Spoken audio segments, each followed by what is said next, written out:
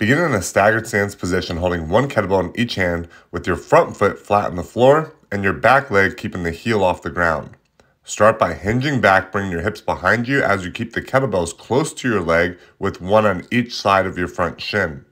Once you reach your bottom position, which is still usually keeping the kettlebells off the ground for the RDL, you're going to drive through your front heel and extend at the hip to return back to the top position.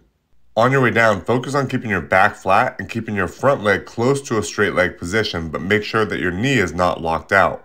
The primary focus of this exercise is the eccentric phase, which would be lengthening the hamstrings as you bring the kettlebells down towards the floor.